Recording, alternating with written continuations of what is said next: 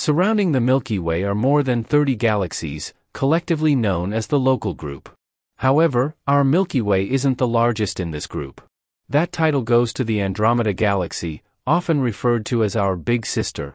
Despite being one of the closest galaxies to us, Andromeda is still an astonishing 2.5 million light-years away, an almost unfathomable distance.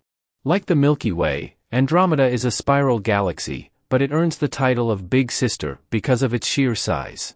It's much larger than our galaxy, and due to its immense size and brightness, Andromeda is the most distant object visible to the naked eye. This vast galaxy holds over 1 trillion stars, far outnumbering the Milky Way's estimated 200 to 400 billion stars.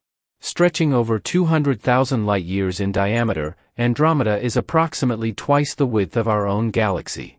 But how did this giant neighbor grow to such proportions, and what lies within its blindingly bright center? Both the Milky Way and Andromeda likely formed around the same time, roughly 13.5 billion years ago, near the dawn of the universe. Over the eons, they've grown larger by absorbing smaller galaxies in their path. One fascinating and somewhat eerie fact is that in the distant future, the Milky Way will collide with Andromeda. Current estimates suggest the initial collision will occur in about 4 billion years. However, simulations predict it will take an additional 2 billion years for the two galaxies to fully merge into a new, massive galaxy.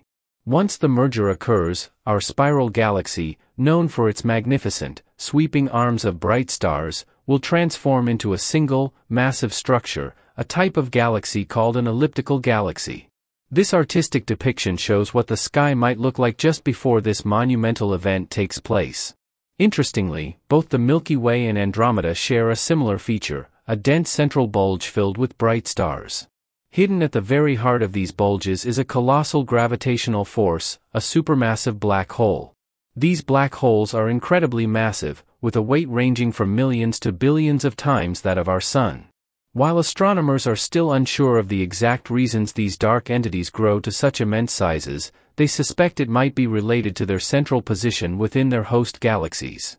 Recently, astronomers captured the first-ever image of the supermassive black hole at the heart of our galaxy, Sagittarius A*, unveiling a stunning look at this cosmic giant.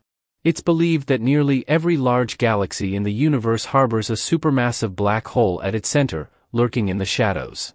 While breathtaking images like this one highlight Andromeda's extremely luminous central bulge of stars enveloping its concealed black hole, astronomers in 1993 were astonished to discover two blobs of light surrounding the core, one appearing blue and the other red. By 2012, they had determined that the blue blob is a cluster of young, hot stars encircling Andromeda's supermassive black hole, a feature similarly observed at the center of the Milky Way, suggesting that this could be common across many galaxies. However, the red blob at Andromeda's core is actually an uneven elliptical disk of older stars surrounding the blue cluster and the supermassive black hole. This red stellar disk is absent in the Milky Way, leading astronomers to explore Andromeda's past to uncover what caused the formation of this enigmatic and lopsided disk. Astronomers may have recently uncovered a possible explanation, involving a massive cosmic collision. The supermassive black hole at the core of Andromeda is roughly 100 million times the mass of our Sun, making it 25 times more massive than Sagittarius A star. However, Andromeda's black hole likely wasn't always this immense. It grew over time by consuming various objects in its path, including other black holes. This insatiable cosmic appetite may have resulted in the formation of the uneven disk of ancient stars observed at the center of Andromeda. So, what could have transpired? The proposed sequence of events is thought to have occurred as follows. Over 1 billion years ago, a galaxy collided and merged with Andromeda. The black hole from the merging galaxy drew nearer to Andromeda's larger black hole, and they began a violent orbital dance. During this process, material from the galaxies was pulled toward the black holes, giving rise to new stars that eventually formed a ring around them. Eventually, the black holes collided in a tremendous event, generating a burst of gravitational waves.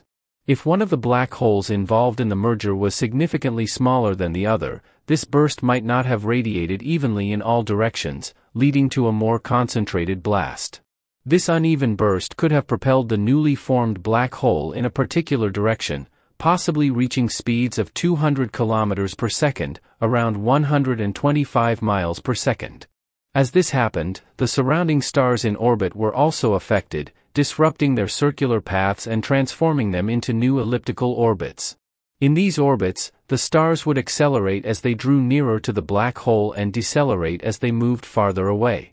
This could account for why Andromeda's central disk seems asymmetrical, with one side appearing much brighter than the other, due to a buildup of stars slowing down when farther from the black hole. The blue stars we observe are younger and likely appeared later through various potential scenarios.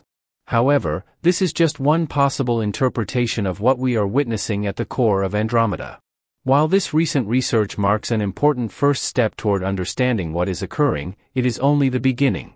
As technology continues to progress, we will have the capability to delve even further into the centers of nearby galaxies, offering us deeper insights into how galaxies like Andromeda, and even our own, have evolved over billions of years.